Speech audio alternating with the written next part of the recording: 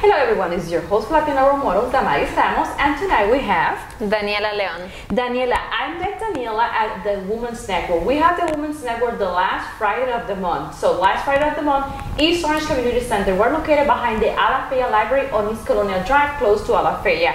Back to you, Daniela. Tell me your story. Where is it that you're coming from? Because honestly, I don't know much about you. I have seen some of the videos of you and your sister working with businesses. Right. So we'll get to that, but tell me, where is it that you're coming from? So I am from Ecuador originally. Okay. So this is the small country between Colombia and Peru, just in case you don't know. It's from Ecuador, Quito, the capital city. So I arrived here like 2 years ago. So how was life in Ecuador? Well, it is like a normal city. Quito is a huge capital city, so it's like being here. But the reason why I chose to come here in the first place is because there was a lot of uncertainty on the political side and the economical side. So it was just a decision to move on with a new project of life, starting something new here. So, but Quito is a great city. We are over 9,000 feet from above sea level, so it's a very high city. So but it's nice, a lot of mountains, and the climate is perfect. It's just a spring all year long. So as a child, tell me some of your memories. What do you remember when you think about Quito that is back in your head right now? Well, my family and my friends. So I have all my family back there. It's my mother is back there. My father is here with my sister, but my mother is there, and my grandmother, cousins, aunts, and my friends of all life, they are there. So I have a happy life. I have all these people with me. So and my past jobs experience, so everything was there. So it was a nice experience being there. So back there in Quito, did you feel someone had an influence in you, you know, in school, in the profession that you have right now, in your ideas come to the United States? So actually, yes, I have a great role model in my prior past experience. So one of my bosses, he was just a great entrepreneurship. He was the partner of PricewaterhouseCoopers, so I really admire him. And then I have another boss that he's just like an angel. He came here to guide me and to be with me all this time. But I have a lot of people behind me and that went with me all my journey. My professional and mentors, yeah. So in Quito, you went to high school, and did you went to college there, or you came here? What?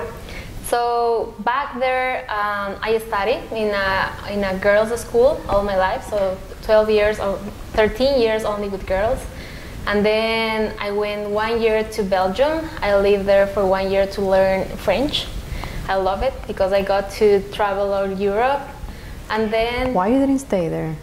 Well, because it was only like a program where it's an exchange program. Okay. So it was the last year of high school, and then that's it. Oh, that's awesome. It was very nice. I love it. What would you like the most of Belgium? Traveling. So Belgium is a really small country, but it's in between all Europe, so you can go everywhere very fast and easy. So it was just an amazing experience. 1 year living there, learning French, a new culture, new friends, new people was an amazing experience. If you can bring something from Belgium to here, what would that be? Well, chocolates, Is it? beer, those are good things. Yeah. So was it easy for you to learn the French? Yeah, it was. So in 1 year you really get to learn. So in that time I was better in French than in English. So I have kind of forgotten my French because I don't use it too much, but it is not difficult. It's very similar to Spanish too. So how do you learn the English too? Because you speak very well English, and you said you only been here for 2 years. In my school, well, we have English since the very 5 years. So from 5 years to 18 years, you always are in English, teachers and classes. And then the university that I went also was part of my signatures to have English. So I have been in English world all my life. So you said you went to university back then in Ecuador. So what did you went to school for? I have a degree on international business. So, and then after that I have a master degree in operational management. Both of them I did back there in Ecuador. So I just love learning. What was your goal with those 2 degrees? The first one, when I was studying international business, I was like more focused on political, so political exterior. But I didn't do anything about that because when I went out of school, I just started my work on companies. So I changed completely my perspective, and then I started working a lot with companies, large corporations. And then I got my degree in operations management, which is the operational side of the business. So I have always been involved in businesses since I started my professional life. So what has been your professional experience? Consulting. So the very first years it was in Ecuador? In Ecuador, so okay. I was with PricewaterhouseCoopers for several years, doing different type of projects. So I did cost optimization, process improvement, efficiencies, a lot of different things on these large companies. This is the private sector, isn't it? It was in the private. Oh, well, they had also clients in the public sector as well. And then I worked for a company that they develop photovoltaic projects, solar panels. So I get to travel all around Latin America. They had a lot of projects around Latin America. And then I arrived here and I started my action coach business. Why you started with that idea? Because and not going to a company? Because I wanted to be by myself. So that was the goal when I arrived here. Like, okay, I want to start something new by myself. And I just love it to be a consultant when I was a consultant. So I was looking to new opportunities. And when I saw that what Action Coach was doing with the small businesses, I thought it was great because I really know how hard it is to small businesses to grow and to succeed, and to, at the end, 80% of them will close before 5 years. So there's a lot of opportunity helping them and helping the community by growing the small businesses. So what is the name of the company? It's Action Coach, but this is a franchise of Action Coach, which is the biggest firm in the world for business coaching. So we get to help 16,000 companies every week all around the world in more than 60 countries with more than 1,000 coaches around the world. So it's a great network, and we get to help a lot of different businesses create new jobs, create more income, create more profits. So it really helps small businesses. So what does someone should expect when they call you, they contact you? What are the expectations, and what is the process that they go through to get the help? So our main goal when we start the program with any company is to help them build a business that works without the business owner. So what we want is that those companies, they can survive alone, let's say, because the business owner at the end, he needs time for new projects, new investments, or just he wants to receive a passive income, or he wants to retire. So we help them to create this company that is like an oil machine, that is well oiled, so it works everything without him. So the very first thing that we have to do is just sit down with the business owner, understand really where's your business, where do you want to be, which is the gap in between. All right, so how long it will take you to get your goals, even if you want to sell your business, to franchise it, or just receive a passive income from it. We need to understand where you want to get with your business, and we will help you in that path. So the coaching will go from point A to point C, whatever they decided to do. How affordable it is? Because I'm pretty sure people who are watching the show, they're thinking like how affordable it is. As a small business, I'm going to be able to do it or not. Because I'm pretty sure some of the small businesses are starting. Because the one that you mentioned, about retiring, it's probably stable and it's trying to phase out of the business. Yeah, so we have different type of programs. So we are really focused on the small businesses. So we have programs that fit like every need, I will say. So since very small programs to large ones, mentorships and other kind of. So startups, what we can help them is sometimes with their business plans, but not only doing the business plan, but growing with them since the business plan. And then for more stable companies, we have mentorship programs. So there's a lot of things that we can do for any type of small businesses. At the end, we always want to have something for them, even if it's only a book. This is something for you. You need to read. You need to understand these concepts. That's a help for them. So we can start from there to other type of programs. So you mentioned it's a network. So where does this coaching? What is the name again? Action Coach. Action Coach. Where did it start in?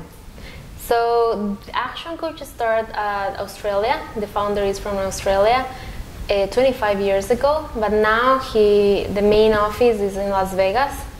So we have our main concentration of coaches and businesses is here in the US, but we are Latin America, Asia, Europe, Australia, so we are all around. So we learn from all those experiences. We have all the systems and all the tools that we need. Everything is developed for the small business. Who's your ideal client? And who's the client that you're like, this is not a good client, this is not a good fit, because we have tried before?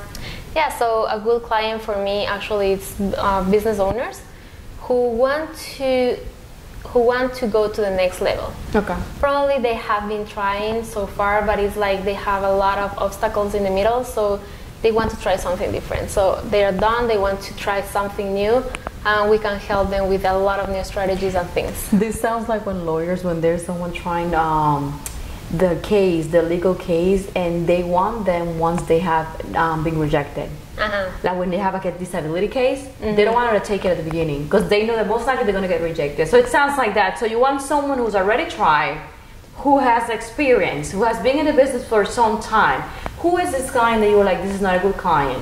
So let's say that a good client is someone that has been on the market at least 1 or 2 years.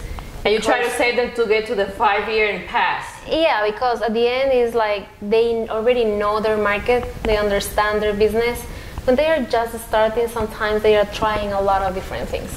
So once they pass that, they have established and they know, understand, like, so okay, this is where I want to go. So a little bit more focused and oriented to results. So that being said, that a client that probably is not the best fit is someone who just started.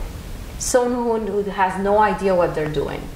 Yeah, so there's a lot of programs out there in the society that will help these really startups. So you probably can refer them and then bring them back. They will come back, yeah.